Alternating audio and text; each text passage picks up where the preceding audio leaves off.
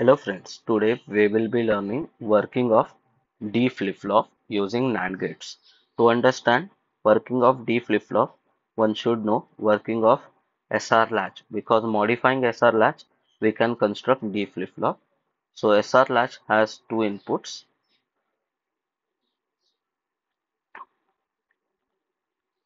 One of the input is R, let's say R dash and S dash, and it is constructed using two NAND gates with outputs Q and Q bar.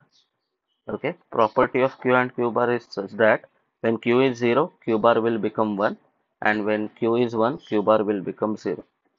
Further, output of first NAND gate is connected as input of second, and output of second is connected as input of first. So this is SR latch using two NAND gates. We have already learned this in my previous video. So link of that video I will provide in the pinned comment or description. So from that video we learned that truth table of this circuit R dash and S dash can take four values 0 0, 0 1, 1 0 and 1 1.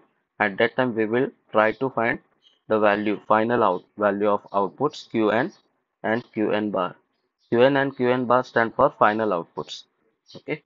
So when both are 0 0, outputs becomes 1, and this condition is called as forbidden condition of SR latch. For 0 1, outputs are 1 0, which is called as set condition. For 1 0, it is 0 1, which is reset condition, and for 1 1, it is Q and Q bar, which is no change condition. So up to this part we learn in SR latch video. Now further we will modify this circuit by connecting two more NAND gates over here.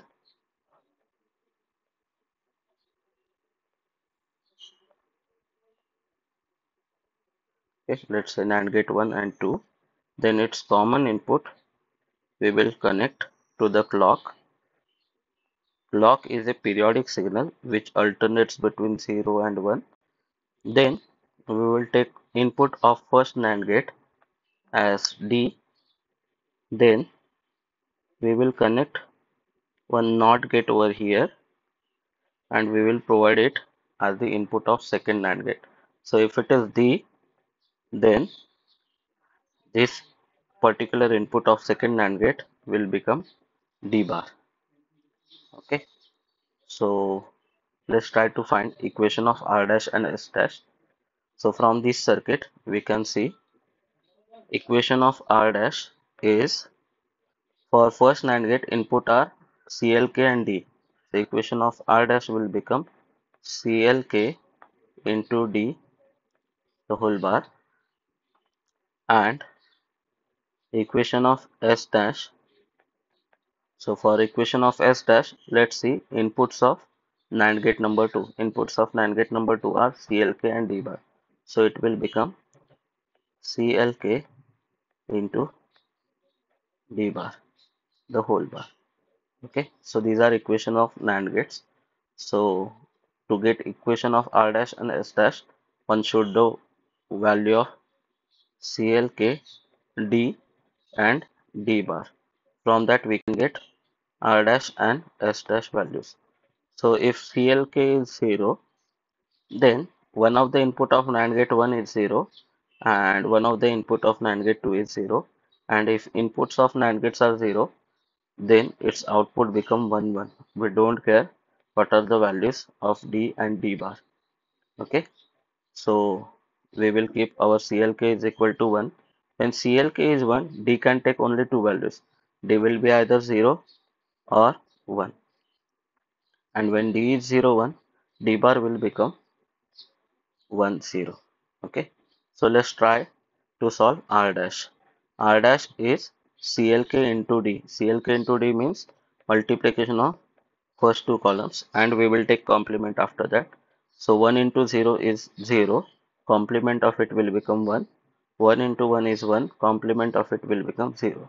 Now, to get the equation of S dash, we will see CLK into D bar. CLK into D bar means multiplication of first column and this third column. So 1 into 1 is 1, complement of it will become 0, and 1 into 0 is 0, complement of it will become 1.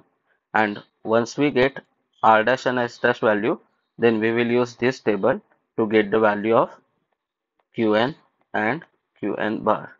Okay, so from this table, when R dash and S dash are 1 1, then outputs become Q and Q bar, which is no change condition.